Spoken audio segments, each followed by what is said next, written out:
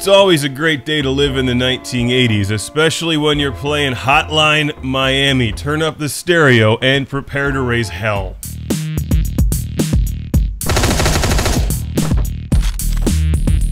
While many argue over what the best game console is or what future game consoles will bring, Hotline Miami doesn't care.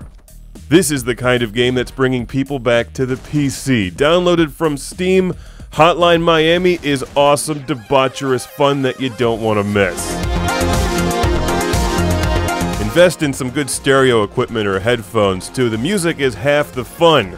Not for kids, obviously. Hotline Miami is pure violent mayhem in the 80s style, and while it's easy to compare this game to Grand Theft Auto Vice City in particular, it reminds me of an old school PC game I used to play back in like 1990 based on The Punisher. Hotline Miami is more than just style though. The gameplay is really solid and it's very challenging.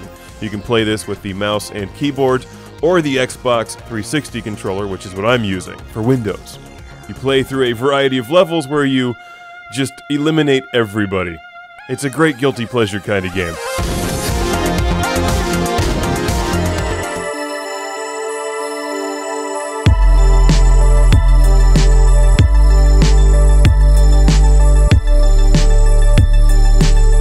At the end of each level, you're rewarded with this awesome tune, as well as points and some statistics and a letter grade. Way to go, DeLorean driving assassin guy.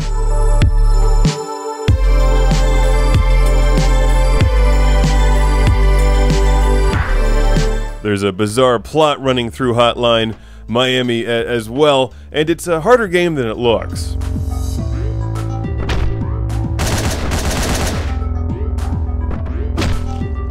Replaying levels helps, and you also unlock new masks, which give you slightly different abilities.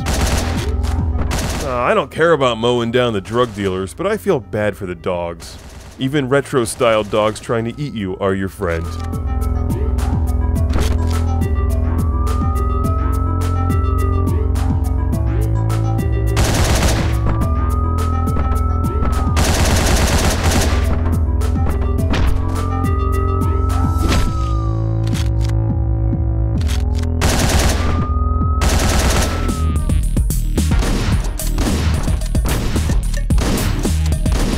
As a general rule, the bad guys are complete idiots, and you can lure them out into the hallway to just line them up and mow them down. Hotline Miami rewards you for playing like a complete maniac, although it's actually much harder to play that way.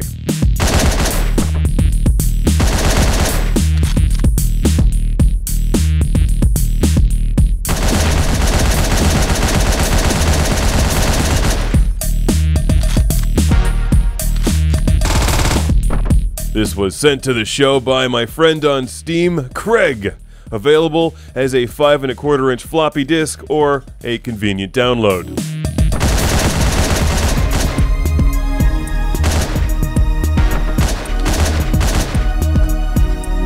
That's some nice looking carpet there, check that out. Who needs fancy graphics when the 1989 style does just fine? Coupled with some amazing music, Hotline Miami is a debaucherous romp through the Scarface video game that was never made in the 1980s. Thanks again to Craig from Crawley in the United Kingdom, and don't forget to pick up the soundtrack, Hotline Miami.